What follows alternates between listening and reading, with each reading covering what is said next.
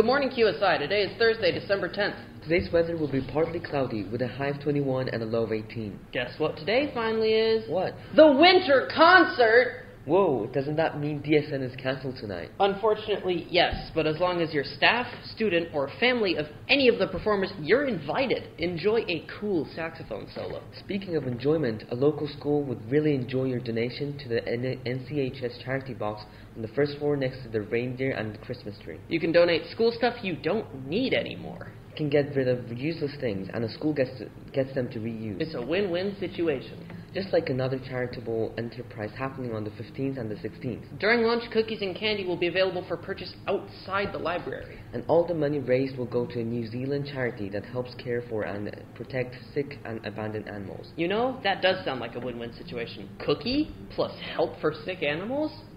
On the subject of helping out, on this day in 1901, the very first Nobel Peace Prizes are awarded. This month's SO is trust. Please keep in mind that trust is built in very small moments. Brene Brown.